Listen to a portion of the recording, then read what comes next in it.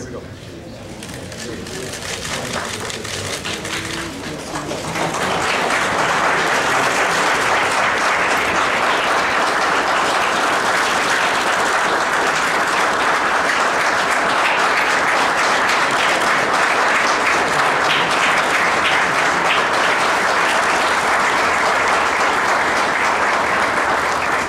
Thank you very much.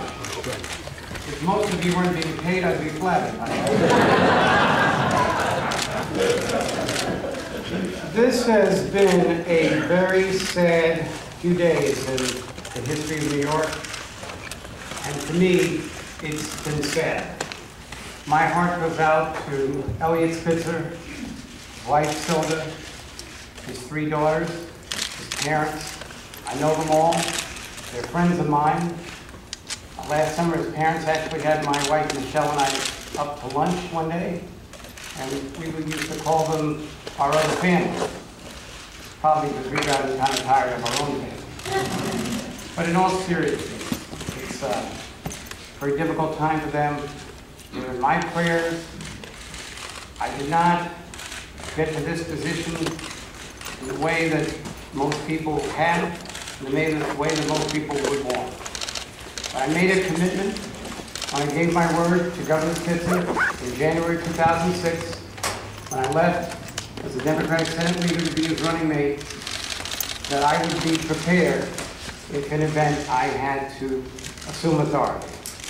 I am prepared, and on Monday at 1 p.m., I will have the oath of office administered to me in the Assembly chamber. Most of you are invited. And we will, at this point, it is time to get back to the business of the state. I promised the governor yesterday that I would commit myself to the people of this great state, that we would have stability and continuity in those challenges that lie ahead. Now we have to get New York back on track. I have met with the Speaker of the Assembly. I'll be meeting later with the Majority Leader of the Senate. I met yesterday with the Comptroller, and I will meet tomorrow with the Attorney General of the State of New York.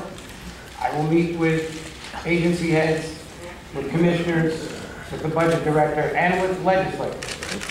We will all commit ourselves in a bipartisan way to building a relationship that will restore the public trust in our government.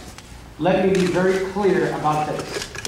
There may be a 5-day transition period, but we are hard at work at this moment putting together a budget that will help New York to thrive. This weekend, I will have high-end executive officials in my office hammering out the details of this budget. We cannot afford to waste another second. We have a budget that's due and a deadline to meet. We share this responsibility with the legislature, and I look forward to working with all of that. If you have any questions, I will answer them at this time. Hi, yes, Governor. This is Joe Mahoney from the Daily News. Regarding the policies of your predecessor, can you tell us whether or not you're going to adopt his view on congestion pricing and on his law reform agenda, including campaign finance reform? And then, do you have any concern about the release of violent killers on parole, as we've identified, with an uptick in the rate of those being released from prison on parole?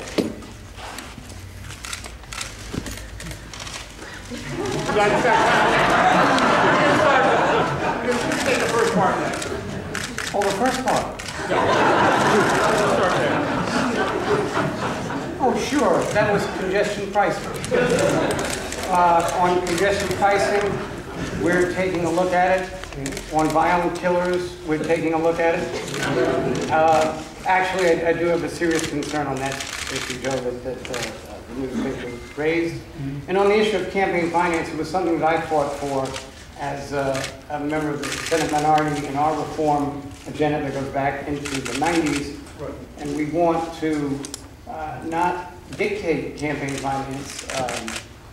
We want to really persuade legislators that it really is the root of a lot of the dysfunction that we have in Albany. In other words, the over-financing of campaigns. Obviously, there has to be fundraising. It's a necessary function, but we'd like to come to some consensus with the two legislative bodies about curtailing it. Yeah, but on the congestion pricing, you said you're gonna take a look at it. The governor, before you said he was for it, can you say if you're going to go for the toll part of it that has been so controversial? Well, it's so comprehensive, and it has evolved and changed and mutated at different points. And at this point, this is the reason I'm going to be here this weekend. Actually, it's the reason that I put my inauguration back, my swearing in. This was not the governor. This was my idea.